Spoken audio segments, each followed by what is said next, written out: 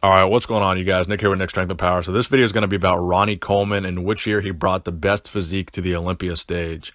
I recently saw a poll on bodybuilding.com where they did a poll to determine what year Ronnie Coleman had the best Mr. Olympia physique.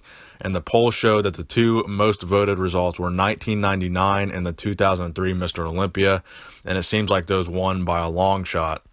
So I checked out those 2 years, and I checked out 1998, which came in third place in the poll, and I agreed with the decision that 1999 and 2003 were probably his two best years.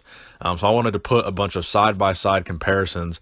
1999 is going to be on the left-hand side, and 2003 will be on the right-hand side for you guys to decide which physique you like better, 1999 or 2003.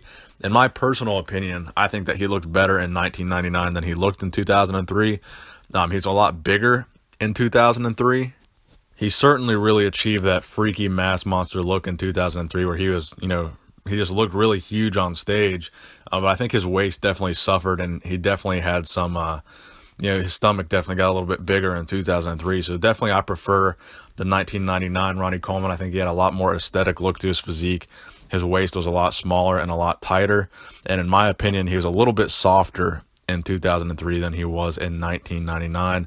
But if you look at the back shots, I think his back was crazy big in 2003. So I think that would definitely be an improvement over 1999. But for sure, I think 1999 was his best physique because I think he just looked the most aesthetic. He had like a perfect balance of that crazy mass and crazy aesthetics at the same time. So my vote, 1999.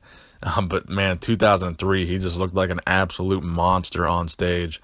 But I think a lot of you would agree that, being a monster and just being massive isn't what it's all about. It's also having some, aesthetic appeal. So let me know what you guys think in the comment section below. What year do you think was Ronnie's best year? Please give this video a thumbs up if you enjoyed it. Nick Strength and Power, signing out.